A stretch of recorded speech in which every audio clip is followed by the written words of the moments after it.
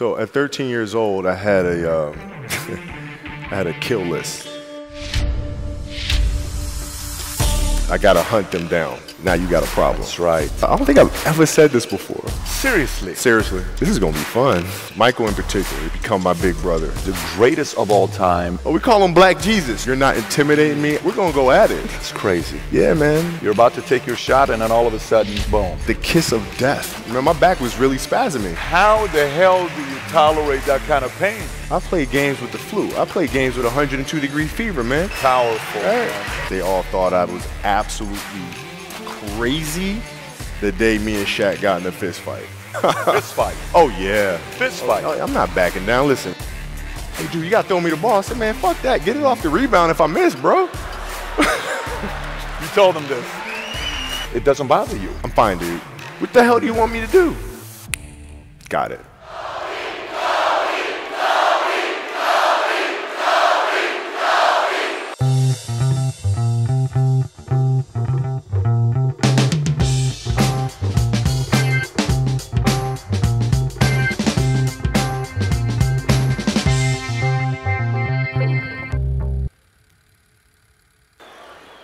Here's who tonight's speaker is. You ready? Before I introduce him, I want to tell you what some of his accomplishments are. Hang on. I got to tell you some of the things he's done. After the first one, you're going to know who it is. And if you're jacked up about it, I want you to holler and bring this building down. You ready? Let me say who it is first. First sentence. Ready? You got your lives on. You ready? He is the greatest Laker of all time. 5-time champion. The only guard to play with one team for 20 years.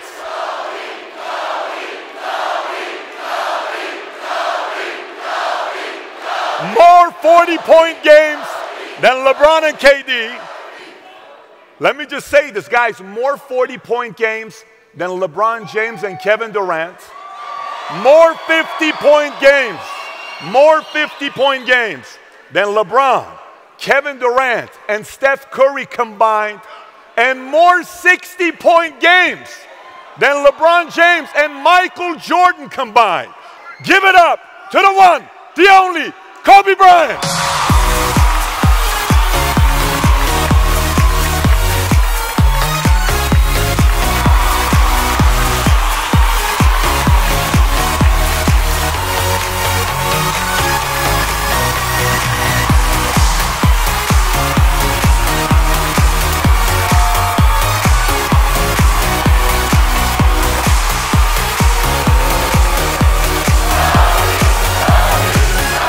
Man. All right. Now, this is a company. This is a company. This is a company.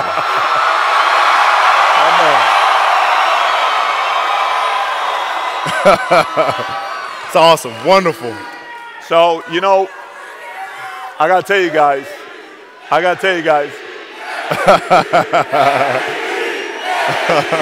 Thank you. Thank you. So, we got to try to get through this interview in 60 minutes. So, you know, it's one of the things a lot of you guys don't know. Let me get your attention. Settle down. You can stay where you are, but just settle down. Just don't make a lot of noise so we can enjoy the interview. I get it. Settle down. So, you know, one of the things most of you guys don't know, we were in the back. Mario was asking me a question. Mario asked me a question and says, what do you think about when you think about Kobe? And I said, the first thing that comes to my mind is my dad. He says, why your dad? I said, because, you know, he's born August 23rd, 78. Yeah. I'm October 1878. So you're six and a half, 7 weeks older than me.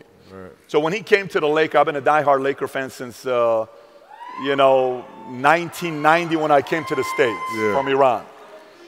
And I'll never forget this. We would sit there and watch the game together. My dad and I would watch you play. And one day, Lakers are playing against the 76ers. And it's game one. If you know my dad, you know he's had a lot of heart attacks. We're watching game one. Iverson hits the shot over Ty Lue, right? Yeah, yeah. Game ends, they win the game, first game. My dad gets up and my dad says, Patrick, take me to the hospital. We went straight to the hospital because he was having heart issues. So that's how much we go back watching you grow up. You know, watching you play. It was amazing doing what you did for one organization for 20 years. But, you know, before we get into it and kind of talk about what you're working on today and some of the mental toughness stuff here, if I was in high school with you, yeah, outside of your game, outside of you playing ball, who was Kobe Bryant as an individual and personality in high school? If we were in high school together.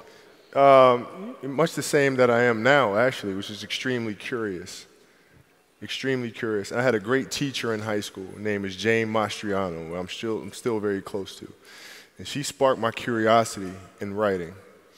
And the reason why I felt it was important at the time was not for the writing's sake or not for storytelling purposes, but there are things in story, inherently in story, that can help me be a better basketball player, be a better teammate, a better leader, understand emotions better. So that's why I got into storytelling, actually. So it's just insanely curious, man. And, you know, trivial things weren't going to pull my attention. It had to be things weren't going to pull my attention. It had to be things that I had a purpose. I wanted to be one of the best basketball players to ever play. And anything else that was outside of that lane, I didn't have time for. At what age did that goal become crystal clear? I made that deal with myself at 13 years old. At 13 years old? 13 years old. That's the deal I made. You were crystal clear about it? Crystal clear. And where did inspiration come from? The love of the game. The love of the game, the challenge. Like, I would watch Magic play. I'd watch Michael play. And I would see them do these unbelievable things. And I'd say, you know, can I get to that level? I don't know, but let's find out. Let's find out. And so that curiosity to see where I could push this thing led me down that path, I think. Led you down that path? I think so. Now, were you always competitive from the day you were born? You were super competitive? Competitive with things that I participate in. So I'll put it to you this way. So, like, you know, Michael is competitive in all things that don't make sense. Right? Ping pong. Yeah, it's just, you know what I'm saying? So, like, he would try to get me to play golf all the time. Mike, I know about you. I've written books report about you in, like, elementary school. Like, I know you started playing golf when you were in Carolina. So that means if I'm doing the math, you've been playing golf for, like, 100 fucking years. I have not picked up a golf club. Ever? Ever. The last thing you're going to do is get me on a golf course and annihilate me. I'm not going to do it. You've never picked up a golf club? No, I did it one time, and I was hitting like 400-yard grounders. Grounders. And so it got my competitiveness going. Like, I got to learn this game. But then I broke my finger during that year, and then I couldn't play much, and that was it. So the one thing when I see with you, and I think about, like, brain and I think focus. Like, you know how so many different things brain can get distracted on, and I'm going to put focus on this and focus on this and focus on this. Do you think one of the edge you had over everybody else was the biggest percentage of your focus was on one thing? Do you see it that way? Like, that was my edge over everybody else? I do. At the time, I didn't really understand that, right? So, you know, basketball for me was the most important thing. So everything I saw, whether it was TV shows, whether it was books I read, people I talked to, everything was done to try to learn how to become a better basketball player. Everything. Everything. And so when you have that point of view, then literally the world becomes your library to help you to become better at your craft. The world becomes your library to help you improve your craft, better your craft. Yes, indeed. So because you know what you want, the world's giving you exactly the information you need to become better at it. Because you know what you're looking for. Yeah. So would you, when you size your peers up, how'd you size your peers up? Like, if you're sizing people, I'm talking you're 13 years old, you're sizing peers up, what lens are you looking through your peers? So at 13 years old, I had a I had a kill list. And so, you know, they used to do these rankings. It was Street and Smith basketball rankings. And I was nowhere to be found because I was like 6'4", scrawny, like 160 pounds soaking wet. So I was like 57 on the list. And so I will look at 56, 55, all the way up to number 1, who these players are, what club teams they played for. So when we go on an AAU travel circuit, I got to hunt them down. right? And so that became my mission in high school, is to check off every other person, all those 56 other names, hunt them down and knock them down. That was it. Get a target on them right off the bat. That was it. Very simple. That's unbelievable. Let me ask you this question. You say I'm one of the guys on that list ahead of you, and we play. What are you doing to get a feel? Is your mind like, are you asking, let me see if this guy's better than me in this side and this side and this side? Or are you just going saying, I'm going to kill this guy? Well, it depends what year. So like at 13 years old, I played the longer game because my game wasn't about being better than you at 13. It was to be better than you when, the chips are really on the line. So when we played at 13, I would size you up and see what your strengths and weaknesses are. How do you approach the game? Are you silly about it? Are you goofy about it? Are you good at it just because you're bigger and stronger than everybody else? Right? Or is there actually thought and skill that you put into it? Right? And when I'd play to my weaknesses. I wouldn't play to my strengths. I played to my weaknesses. Because when you're playing summer basketball, there's so many games. So there's not a lot of skill work being done. So when are you going to get better? Right? When you're playing in competition situations, you're only playing to your strengths. Why? Because you want to win. Right? So what I would do, I was work on the things during those games that I was weak at. Left hand, pull-up jump shot, post game. Right? So I have a strategy. And so then fast forward to when I'm 17, and my game is completely well-rounded, and that player at 13 that I saw at 13 is still doing the same shit at 17, now you got a problem. That's right. You got a problem. And you saw that. You got a problem. And by the way, let me ask you, so that's high school. You go into the league. When you're going into the league, you're going with a lot of guys that were, same age, same class as you were going in. Yeah. Were you sizing those guys up the same exact way as you did in high school? I did, but in the NBA, it was actually easier. Because what I found in the NBA is a lot of guys played for financial stability. And when they came to the NBA, they got that financial stability. So therefore, the passion and the work ethic and the obsessiveness was gone. So I'm looking at that, I'm like, oh my God, it's gonna be like taking candy from a baby. No wonder Mike wins all these fucking championships. It's like, this is crazy. You know what I'm saying? And then you had the players that had that passion, but weren't willing to commit their entire lives to doing that, right? It's a choice, right? You have other things. You have family. You have all these other things that you have to do. The game can't really be your #1 priority. And so I was just looking at that like, man, this is going to be fun. In the Muse, you said, I knew you couldn't do what I was doing because I was obsessed. I'm paraphrasing. And then you said, whether it's friends, relationship, it didn't matter. It was all basketball. Yeah. If I'm buddies with you from high school, if I'm a cousin of yours, what happened to our relationship? How did that gravitate when you went into the league and you're determined to become the greatest, or you're determined to become one of the greatest? What happens to our relationship? Oh, it suffers. It does suffer. Oh, yeah. Okay. Yeah. And you understood that. You were okay with that. Well, yeah. And the people that love you, like friends and family, like they know that about you. Got it. So they let you be you. And when you reconvene, you pick back up where you left off. Mm-hmm. But make no mistake about it, everything in between is lost, right? So those long-term relationships, the commitment of time of, taking vacation. Like I see a lot of players take vacations with other players that are close friends. And they'll just take vacations just to take vacations, or just hang out just to hang out. Like I never did that. But it was a choice. Not though? Why didn't you do that? Well, because when I retire, I didn't want to have to say, I wish I would have done more. I don't want that. I don't want that. So, okay, so you come in. It's very powerful what you just said. Some of your peers were in it for the money, so they got the money. Okay, great. Buy a house for my mom. Dad wanted that car. Get this, get that, have fame, go to different cities. I'm partying. I'm doing all this other stuff. Who were some of the guys that you saw and you watched that weren't just driven by the money? Were there some names that you looked at and says, these 3 guys are as crazy as I am? At the time, I deal with what I've referred to as Goat Mountain. I went to Goat Mountain, and I talked to Magic, Michael, Bird, Hakeem Olajuwon, Jerry West, Oscar Robinson, Bill Russell. You know, so I would talk to them. What did you do? What were your experiences? Michael in particular, he's become my big brother. He's been my big brother since I first came in the league. And what was that process like? Right. So I went to them and started understanding the ins and outs of the game and, you know, how they approach things and their level of detail and obsessiveness. And that's what I did.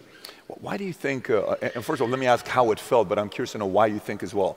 How did it feel knowing, like, from the moment you got into the league, the guy at the time is the greatest of all time, everybody wants to be like Mike, Gatorade, all this stuff. The level of respect he had for you when he spoke about you was different than everybody else. And you're an 18, 19-year-old kid at that time. Yeah. How did that feel when you heard how he spoke about you? It made me feel good, but not like what I told him. I was like, you didn't say anything I didn't already know, so.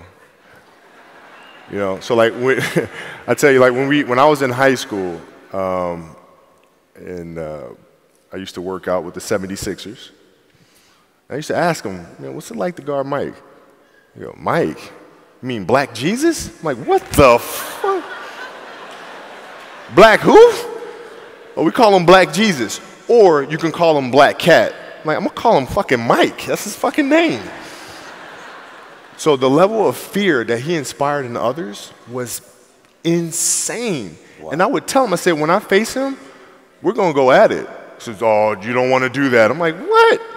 Man, you don't know me, man. And so when we matched up, I think he understood that. And you know, when I was 18, my first year, he got the best of me a bunch of times. I was right there the next play. You're not intimidating me, yeah. I'm not going anywhere. And I think he saw that level of respect because I think he was the same way at 18 years old. And that common bond is what I think, you know, where our connection was built.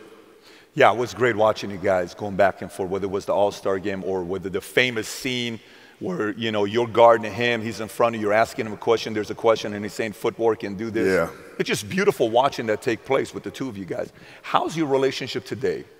That was my big brother, man. Like, I can't, you know, it's, we talk often.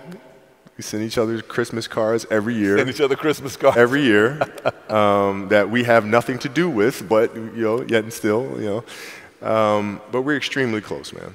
Extremely? Extremely close. That's extremely great. That's great. Yeah, you know, it's, as a fan, I'm not in your world. Your world is a whole different world. I just see it from a fan, and I just see it from what experts say.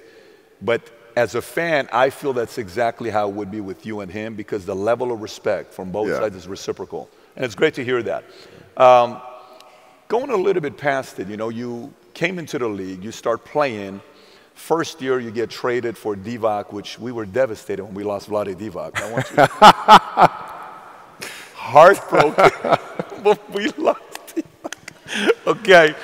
I think he got the sarcasm. Some of you guys who don't know basketball, you missed that one. You kind of went like this. But Kobe shows up. I mean, I'm like a kid in a candy. So when you show up, I'm like, oh, no more Sedale treat. We're going to get some real players. Nothing against these guys, but we wanted some entertainment, you know? Yeah. So you show up and you play, and there was the one game. I think you started getting a little bit more playing time. I think you did 7.2 points a game because they won't let you play. The coach was just not putting you in there. Yeah. Second season was like 15. I bet if you take your first three and you played college, your 25.4 would be a 26.5, 26.6 type of a number. Yeah. But your first 3 seasons, then the one game, it's the last game of the season, you play Utah. Yeah. The one where you shoot 3 air balls at the end. 5, it was like 5. And then you hit one and his team doesn't go in, right? Mm-hmm. Moses, not Malone, one of the Malones came and spoke to you. I don't know who it was, from the Jazz. Malone, he was saying something, you were not even paying attention. Shaq was whispering something in your ear. What did Shaq say to you in that moment? I don't even know. You don't remember? No, I wasn't paying attention. Got you know, like it was, you know, like for me, it's, maybe it's a little like asshole of me or whatever, but whatever. He was trying to whisper encouraging things. I was like, I'm fucking fine. Okay, I shot 5 air balls on national TV in front of millions of people that cost us the series, and I'm 18, I'm fine, dude.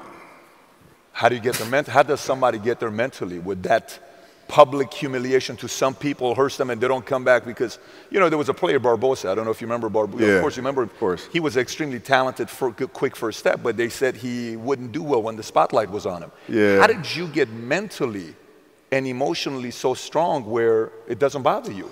Well, you know, you got to look at the reality of the situation. You know, like for me, it's not, you know, you kind of got to get over yourself.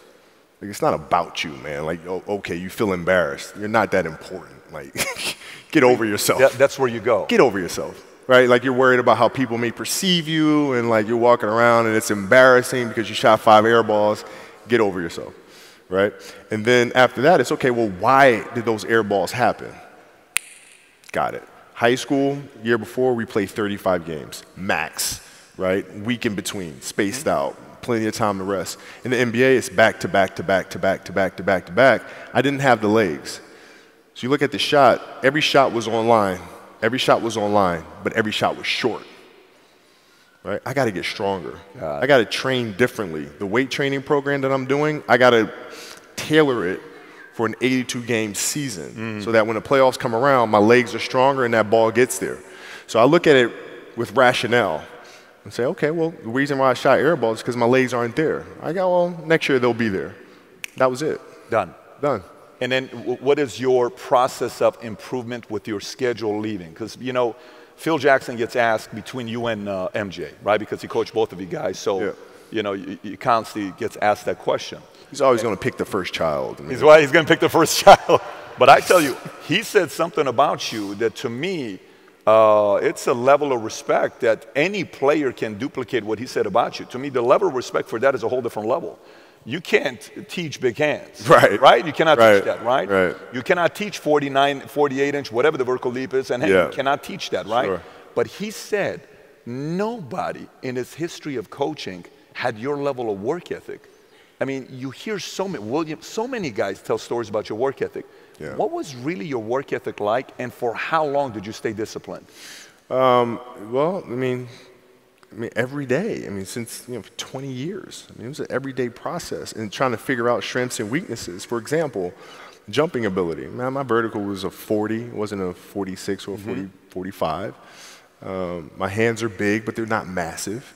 Right? So you got to figure out ways to strengthen them so your hands are strong enough to be able to palm a ball and do the things that you need to do. Quickness, I was quick, but not insanely quick. I was fast, but not ridiculously fast, right? So I had to rely on skill a lot more. I had to rely on angles a lot more. I had to study the game a lot more. And, but I enjoyed it though. So like from the time I can remember when I started watching the game, I studied the game and it just never changed. Technical question here. Let's see how you can answer this. Who would Shaq be if he had your work ethic? He'd be the greatest of all time. If Shaq had your work ethic, he'd be the greatest of all time. Greatest of all time by a mile. Sure. He'd be the first to tell you that, for sure. I mean, this guy was a force like I have never seen. I mean, it was crazy. You know, a guy at that size, generally guys at that size are a little timid and they don't want to be tall. They don't want to be big. Man, this dude he did not care. He was mean. He was nasty. He was competitive. He was vindictive. I mean, I wish he was in the gym. I would have had fucking 12 rings. If he had the work ethic. My God, yeah. We ain't be close. Wow. And let me ask you this question. And by the way, I'm not asking this question to create feud between you and him. I don't care, bro. Listen, me and Shaq sit down all the time, and I say, dude, if your lazy ass was in shape. I hear you saying all the time, and he takes it. I tell him all the time. I'm asking this question for a different reason. I'm asking this question because, look, we've grown as a company extremely fast. We went from one office with 66 agents to 10,900 offices, 10,900 agents in 49 states, and we're the fastest growing insurance company now. But I say it for one reason. And by the way, this message is directed to a lot of you, so hear me out very simply. The fact that you say the work ethic side, the fact that you say work ethic side, and you say, hey, if he would have worked that hard as I did, do you think if he would have had the same level of commitment to the game as you did, you guys would have had fewer feuds between each other? Yeah, because I listen. I don't deal with people that don't commit at that level, but then act as if they do. I don't deal with that. I don't. It's real shit. I mean, I listen. So, like, we used to get into stuff all the time because it was like, you know, he would say, okay, Kobe's not throwing me the ball. And, you know, media would take it and run with it and all this other stuff. And I'm like, well, bruh, if you were in shape, by the time I run down on a fast break and run back and then run down, you're still coming down the first time, bruh. Like, what the hell do you want me to do? Right? So a lot of our contention came from that. And even though he was older, you were still confronting him. You didn't care. Oh, I didn't care, man. From listen, day one, bro. From day one. I knew for sure. Rick Fox, my teammates, they all thought I was absolutely crazy the day me and Shaq got in a fist fight. After that day, they were like, "Okay, Kobe, you're certifiable." Fist fight. Oh yeah, fist fight. Oh, I'm not backing down. Listen, either you're gonna whoop my ass or we're gonna have a night. But you know, ain't no way. You know, there's a level of respect, and for Shaq too. By the way, I know he's told me that day was a big turning point for him because it was like, you know, he's generally used to talking trash and saying what he wants and nobody really stepping up and challenging him on that. And when he saw me challenge him on that, he was like, this kid's crazy. All right, I can win with that. You know, and so that was kind of the beginning of our relationship, I think. That's probably never happened to him. That's probably not something that's common to him. No, I mean, he's also 7 feet tall since he was 3 years old or something, right? This is all coming back to me right now. There's also a game in Phoenix. My first year we were playing, and he kept posting up, but they kept fouling him, so he kept going to the free throw line and kept missing them.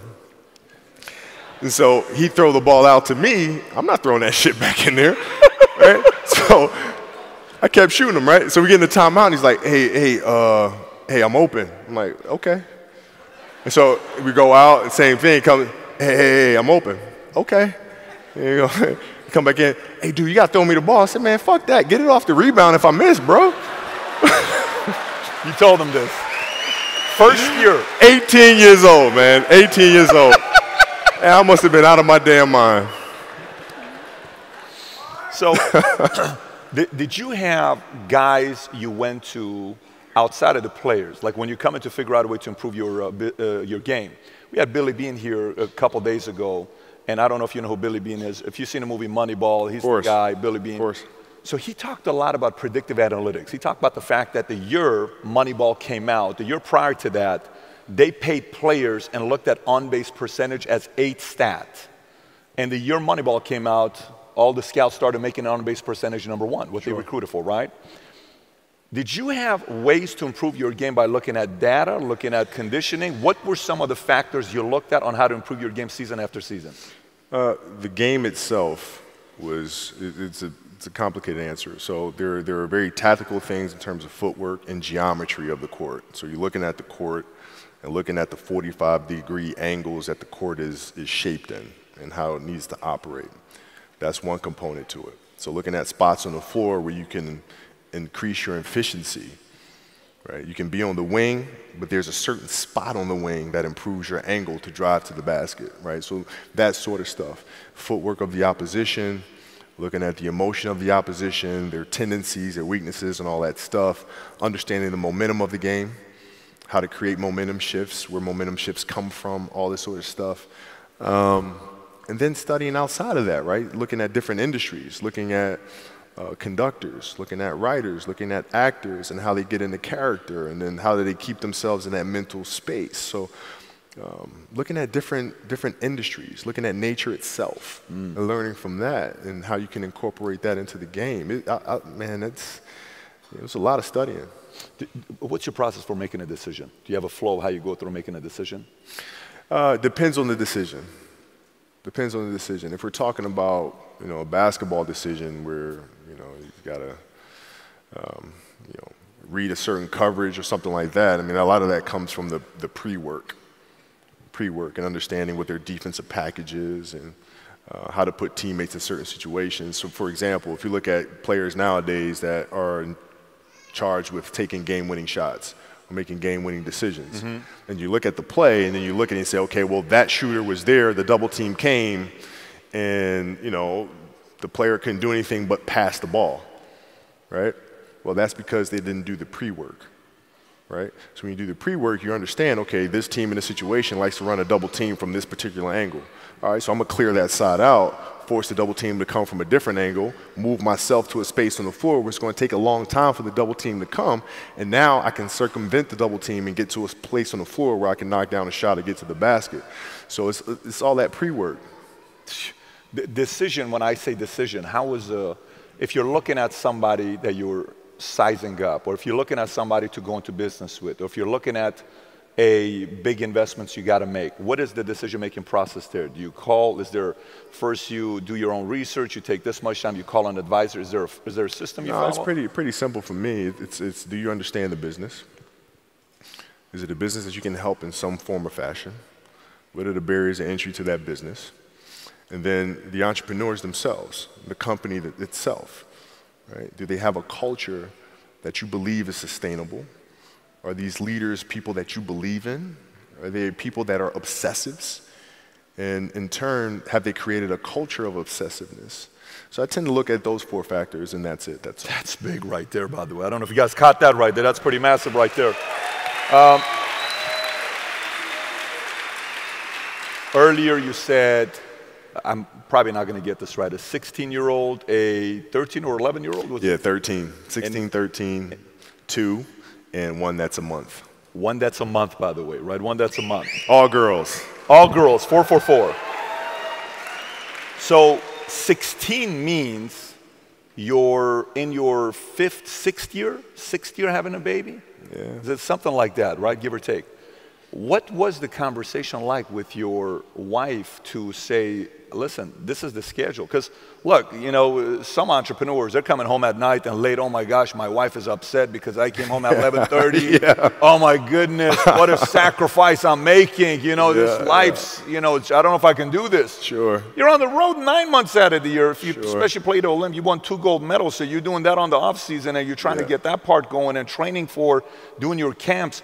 What is the conversational life like with your wife and kids to say, listen, this is what I'm doing? How did that conversation go? Well, with the kids, it's different. So, like, the communication with our children is that, you know, Pops is working hard.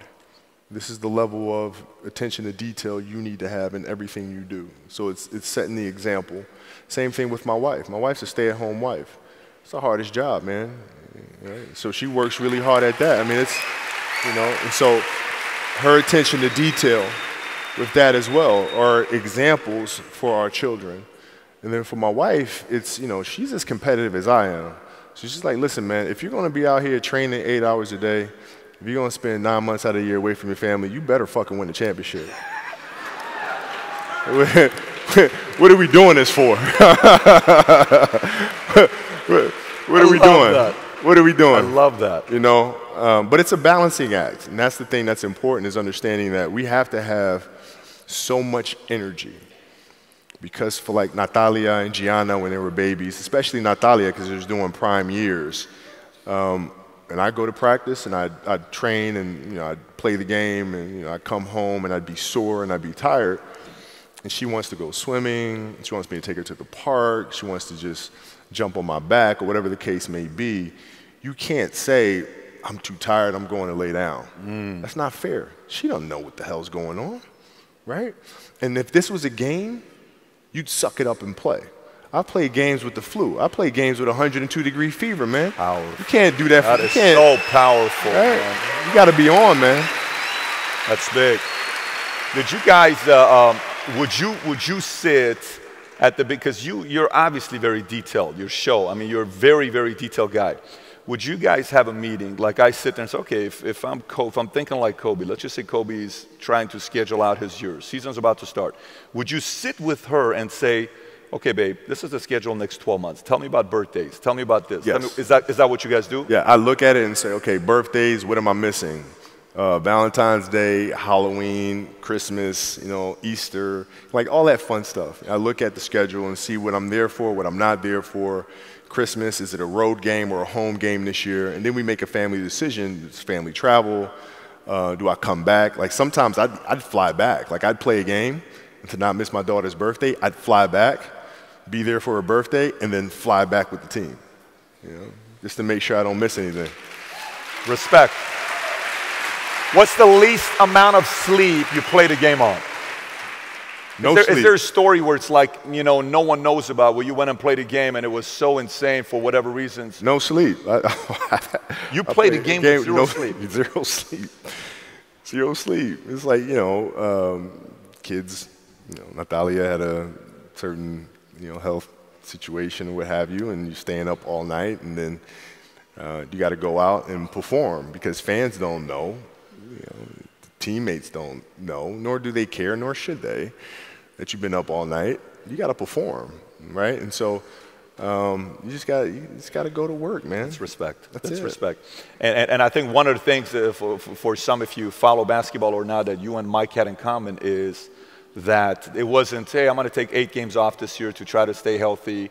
The mindset of knowing, like that to you is comical, right, to do that. What the hell is that, man? I don't know what that is. That's crazy. Seriously, it's crazy. Like, you got a lot of people paying their hard-earned money to come watch you perform. Perform. It's your job to be in shape. It's your job to be strong enough to perform at that level every single night. And as a competitor, I'm not ducking shit. Like, it's not, oh my God, my back hurts, I'm sore. We got to play Vince Carter and Toronto Raptors tonight. We actually had this happen. We had a game against Toronto in 2000. And Vince was tearing the league up. My back was jacked. But like the perception of that, like what? Kobe's missing the game against Toronto and Vince Carter because my back was really spasming. But people will be like, what? Oh, he's ducking Vince. Excuse me? No, I don't think so. So I would be in the layup line like, okay, there's a lot of days where you can rest and recover. Today ain't one of them. Your back can bother you any other day. That shit ain't bothering me today. Wow. He gonna have to see me today. Yeah. Man. Yeah. He was another one that came in. You thought for sure, he was gonna be one of the in a whole different league when he came in. Obviously, he just I don't know what his vertical leap is. 46, 47. It's out of this world what he does. The best dunker I've ever seen. Insanity is. Vinsanity is why they call him that. So crazy. You're an alpha. You have a very strong personality, extremely strong personality. And then you got a team with Shaq, and then you got a team with Phil Jackson, and you guys are all working together. How was it taking coaching from an alpha and you're an alpha? And was there a progression of you finally understanding him or him understanding you? What did that look like, the relation between you and Phil? No, at first it was rocky, but I didn't understand it was rocky. And let me elaborate. I was extremely naive. And with Phil and his genius, his responsibility was to get the team to a place to win titles. It wasn't to appease one player. It wasn't to look out for this player. It was to get the collective whole to win a championship. So he would do whatever it took to make sure that happened. He would see the friction between myself and Shaquille and say, okay, how can I use that? All right, I know Kobe has a passion to play, so come hell or high water, doesn't matter what's going on in his personal life, doesn't matter what's happening here with the team, he's gonna show up and perform no matter what. Shaq is more emotional. If something's going on, he won't. So therefore, I gotta figure out how to create a wedge between myself and Kobe, because then that brings me closer to Shaquille. And then that helps me better manage Shaq. So that was his ability to manage the team, which was absolutely brilliant. I used to tell him all the time, I said, Phil, look, I know what you're doing, bro. Like, don't insult my intelligence. I know you're being a dick to me on purpose. Like, just, like, tell me. No? Okay, you're gonna stay with it? All right, cool. All right. How's your relationship till today? I mean, you guys won 5 It's like a father figure. Really? Yeah, it feels like a father figure, man. So when you were hearing all the experts saying what they were saying, commentators saying what they were saying about Phil, how were you taking that when they were saying what they were saying about him when he was at the Knicks? I thought it was funny. And I told Phil, I said, Phil, this is all just karma. for writing literally 3 books about me. This is your karma. You told him that? I did tell him that. It was just all in good fun. But I was upset because people don't understand him. And he is a genius in every sense of the word. And how he sees the game, how he sees the spirituality of the game. And people don't understand that. And worse than that, they're intimidated by that. And even worse, they try to discredit that because they do not have the level of passion and obsessiveness to get to that level. So they figure the best thing to do is to tear that level down. That's fucked up. I'm with you. They're 100%, by the way.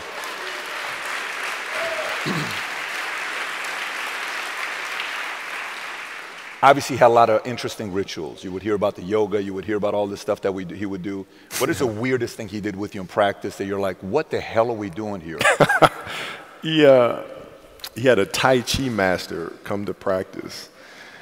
And we walk out there, and the Tai Chi master standing in center court and tells us to take our shoes off. Take our shoes off, and I'm pissed because I'm ready to play basketball. And he's standing up there and says everybody closes their eyes and stuff, and he does stuff like monk gazing at moon, and talks about the fingertips and barely touching and the spirituality of all that. And I'm peeking around like, is everybody doing this shit? Like, what the hell's going on?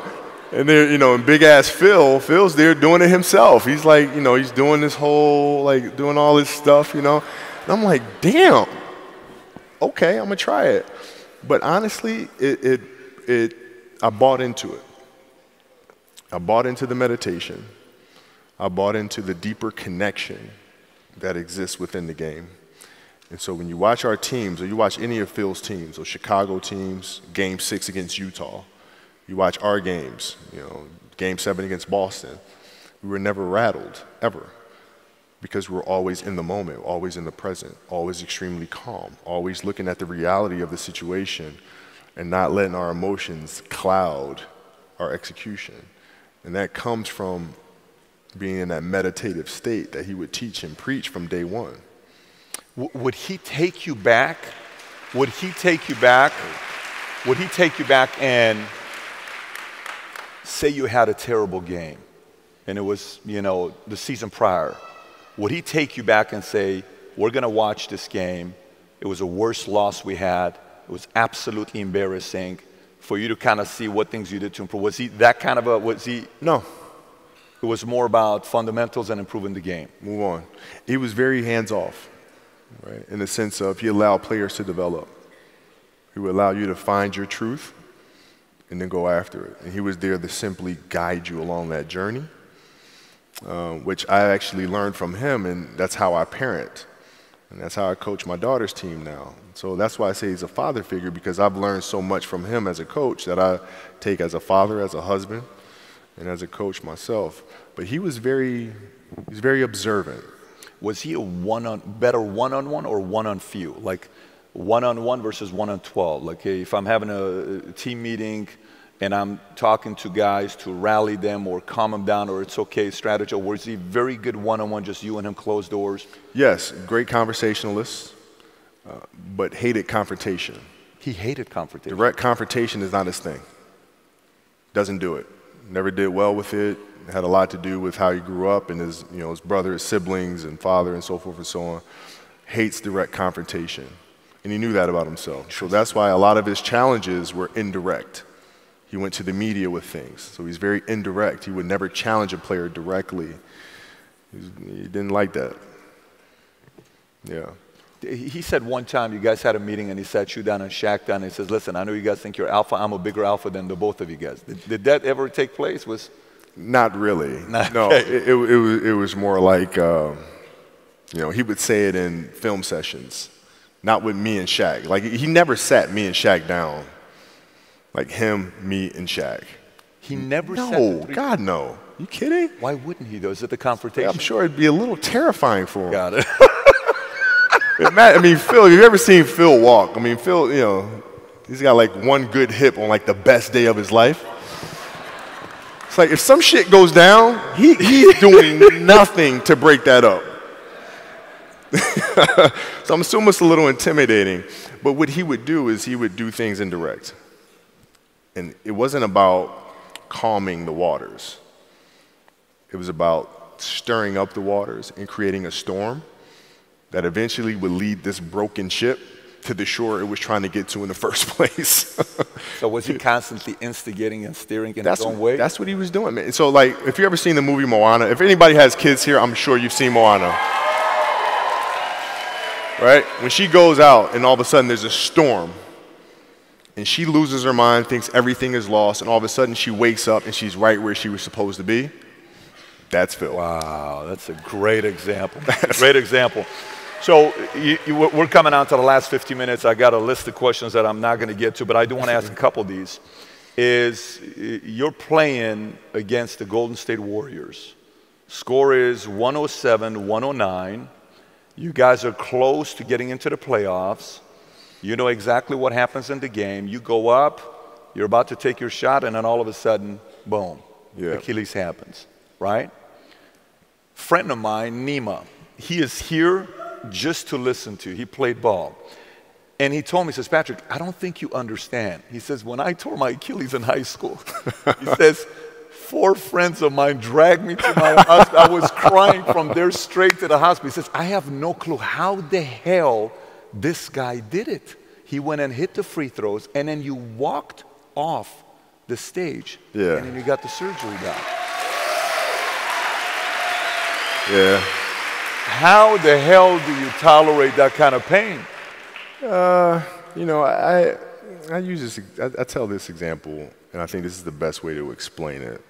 You know, you have a hamstring injury. You pull your hamstring really, really badly. You can barely walk, right? Let alone play anything, soccer, basketball, volleyball, whatever it is. Can't do anything. Doctor tells you go home, sit up on the couch, rest your hammy, right? Stay off of it, don't get up, no sudden movements. You're at home, all of a sudden a fire breaks out in the home, right? Your kids are upstairs, you know, wife is wherever she may be, you know, shit's going down, right? I'm willing to bet that you're gonna forget about your hamstring, you're gonna sprint upstairs, you're gonna grab your kids, you're gonna make sure your wife's good, you're getting out of that house, right? Hamstring be damned. You're not going to feel your hamstring, right? And the reason is because the lives of your family are more important than the injury of your hamstring. And so when the game is more important than the injury itself, you don't feel that damn injury. Not at that time. Yeah. So you go to the locker room. You guys had a shot that, you know, to go into the – you guys were a team that no one wanted to face, even though there was conflict. You know, maybe if you would have gone round one, who knows? Maybe Dwight would have gone together, you know. Who knows what was going to happen? It's just you were the kind of team that, look, it's just a pain in about to face these guys. We're just hoping you don't make the playoffs, right? I'm sure a lot of people were very happy that you guys didn't make the playoffs that year. But you go into the locker room, and then one of the reporters comes up to you, and he says to you, Kobe, are you convinced that they told you it's probably torn Achilles? They're going to do an MRI. Are you pretty convinced that's what it is? And your answer is yeah. Then one of the reporters says, but if anyone is going to get through this, it's probably you, right? You put your head down and you say, oh, man, shit, right? And you have tears in your eyes. Yeah. Did you say, oh, man, shit, because everybody's expecting me to be invincible, man? Like, freaking let me just play the damn game. I'm a human being. Is that kind of what you were thinking, or was it like, the world's expect me to come back in the next month because I'm Kobe? Like, what were you thinking in that moment with all that pressure? I was thinking, like, I don't know if I can do this. Dude, wow. Achilles were like the kiss of death for athletes. Like, I don't know if I can do this. I don't know. There's so many factors. There's the surgery that has to take place. The surgery has to go well, right? And then just, it's a tendon. I'm not dealing with anything that's muscular or things that I can control. I can't control a tendon. You know what I'm saying? So, like, I don't know. And then thinking about what that process of recovery is going to look like. It's a long one. Do I want to do that shit? I don't know if I want to do it. I don't know. So that was the hardest part. You don't know if you want to do it, or you don't know if you are going to be able to come back from it? Both. Oh, like, both. I don't know if I can do it. I don't know if I want to do it. Got it. I mean, it's a long process. But, like, when I went in the trainer's room, my kids are in there, and, you know, they're looking at you and stuff, and I'm looking at them, and I'm like, you know, it's all right. Dad's going to be all right. It'll be fine. It'll be all right. It'll be all right. It'll be all right.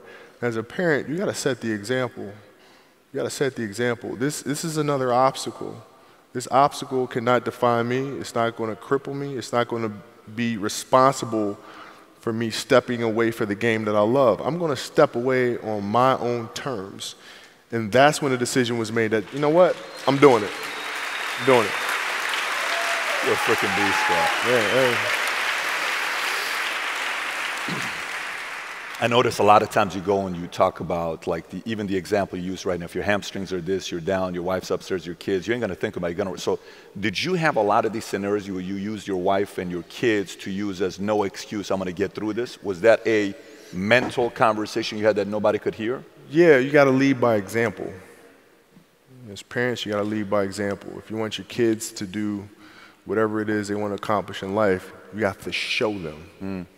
You can't. You got to show them.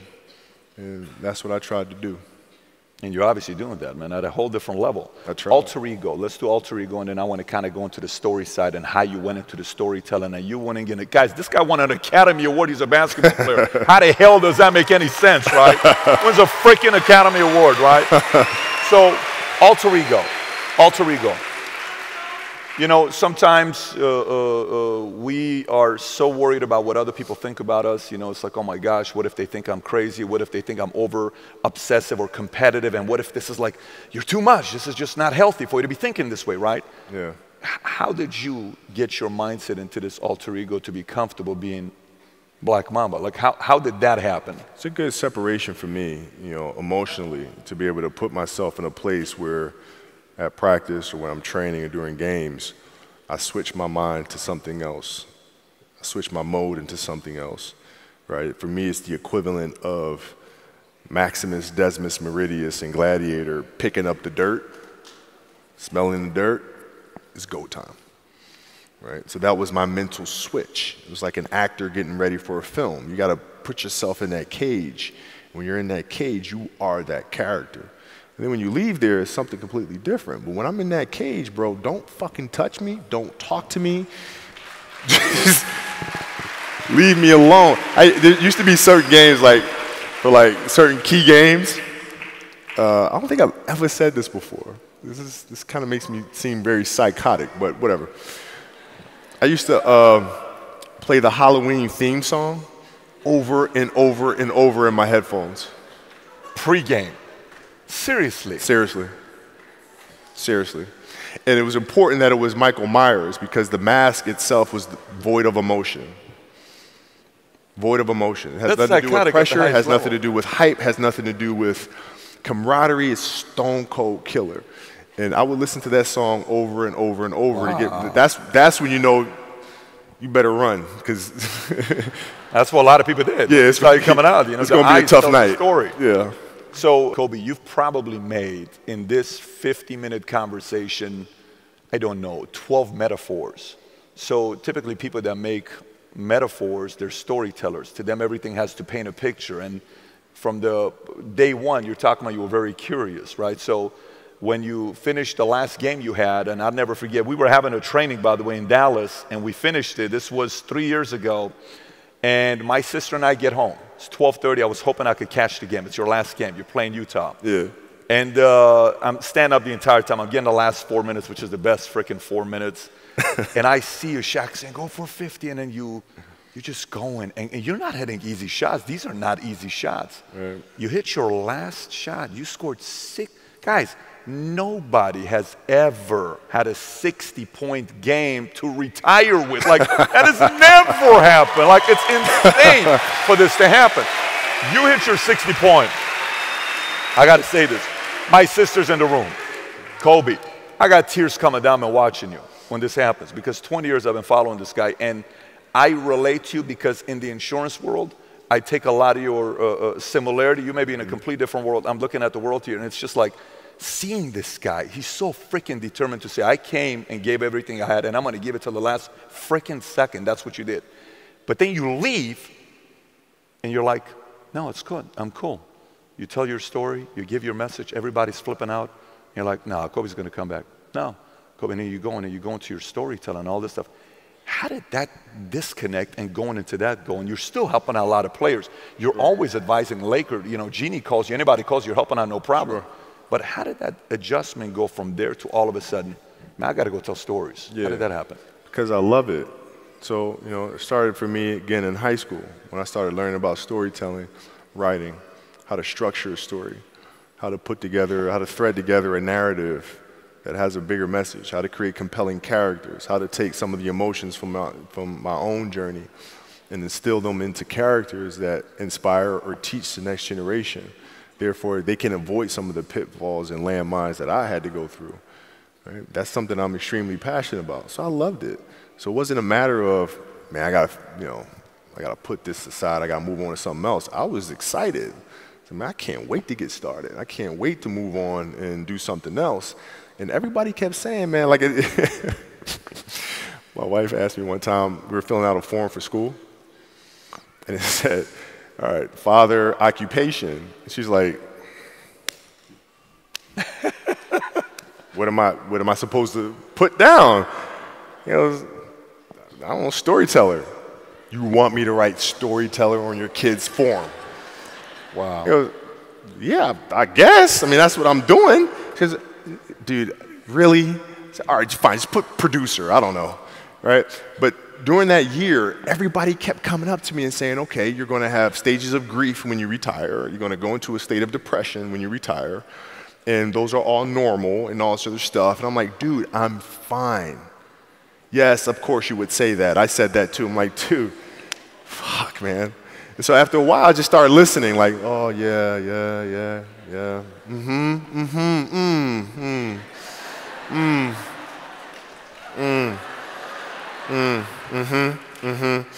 And, you know, and then my competitiveness inside was like, no, I'm going to do something in the next 20 years that is better than these last 20. You might not understand that. I'm doing that, you know? So the competitiveness kicks in. You've gone, same determination. What's your current work schedule look like today? It's different because I personally am not writing every word of the novels. I am not animating the films. What I have to do now is make sure that the people that we bring in, these obsessives that we bring in, are challenging themselves to do the best job that they think they can do. That's what I'm there for, is for them to constantly look in the mirror and self-assess and challenge themselves. If we have a project and you're saying, okay, I can do that, that's not the project we want.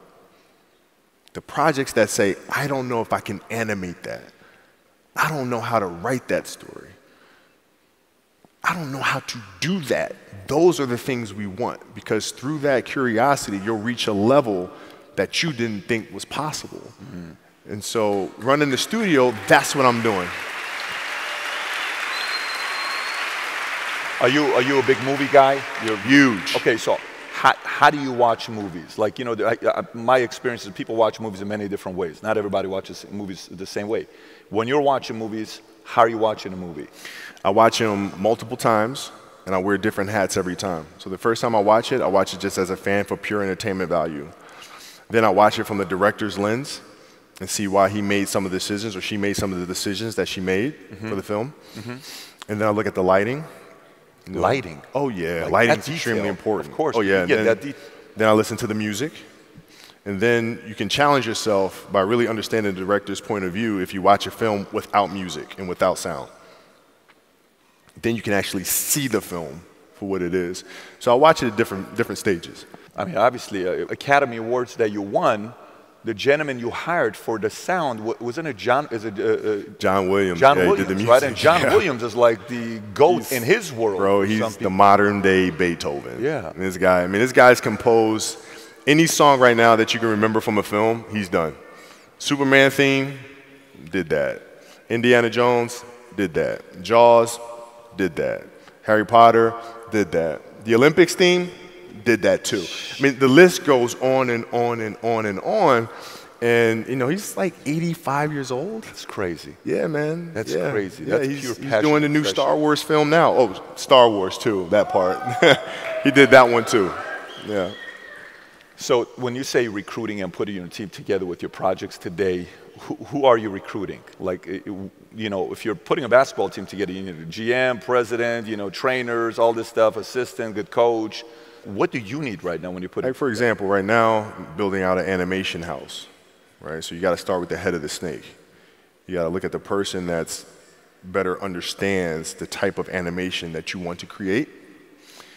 And they have to be obsessives, have to have a knowledge base, a historical knowledge base, because I love people that understand the history of their industry, ins and outs of it all. And then you bring that person into the picture, and then you allow them to do what you brought them in to do. So you leave them alone, kind of like Phil left you guys alone to do. I'm not going to hire you to tell you how to do your job. Got it. So recruiting. Obviously, in the league, you were known as a great recruiter. So what is your recruiting approach? So if you're sitting down with me, I'm somebody you really want me on the team. What's your approach to recruit me? You want first place, come play with me. You want second place, go somewhere else.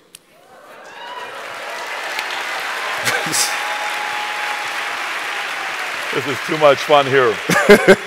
Final thoughts, man. What are we going to see with Kobe next 20 years? What other projects you got in mind that you're working on right now? The biggest challenge for us is looking at the entertainment industry and how to diversify it, particularly in animation, but also in writing and young YA novels, middle grade novels, how to create more diverse characters, how do we have better representation, how do we create better opportunities, not just ethnicity, but also gender diversity. I have 4 girls, right? So my mission is to make sure women have opportunities that they haven't been afforded. That is I'm the father of 4 girls. So that is my next obsession, is how do we lead that charge from the front? How do we take an animation industry that lacks in diversity, substantially lacks in diversity? How do we take some of those old animation techniques and teach a whole new generation of animators to come in and create films that inspire the world? And we're getting after it. I think everybody knows crystal clear Kobe's going to get whatever Kobe wants. That's crystal clear, man. Brother, appreciate you for coming out, man. Truly, this has been a blast. Make some noise. Kobe Bryant. Thank you. I got a gift for you, man. I want to give you a gift. Hang tight. Let me give you this gift. All right. Let me give you this gift. You have it. So first one I'm going to give you is this. This is something that you represent, and we have to go get your size. And it's just saying that post-game, you are now an entrepreneur. So we're giving you a shirt that says, I'm an entrepreneur. Word. Okay, that's yours. Word. Okay? Word. And next one, Word. You said script. So we went and got a Star Wars Force Awakens script signed by J.J. Abrams, brother, because oh, man. That's the next phase. Oh, that's amazing. Career. I hope you enjoyed it. Thank Truly, you. I hope you enjoyed it. Thank you.